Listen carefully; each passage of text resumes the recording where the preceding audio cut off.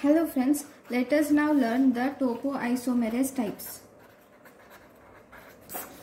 Topoisomerase can be divided into 4 types. We have topoisomerase 1.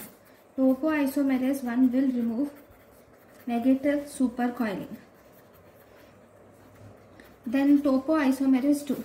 Topoisomerase 2 relaxes positive supercoils.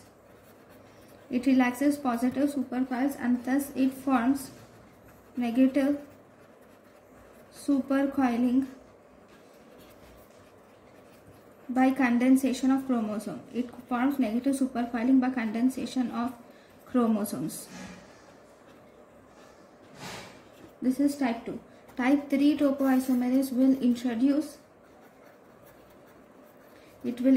single strand breaks. It will introduce single strand breaks during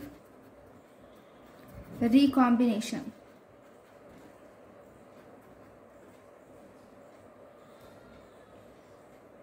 Then we have topoisomerase 4. This topoisomerase 4, it will disentangle the replicated intertwined DNA.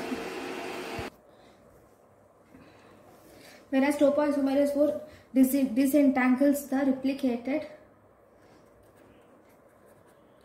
intertwined DNA strands by making double-stranded breaks.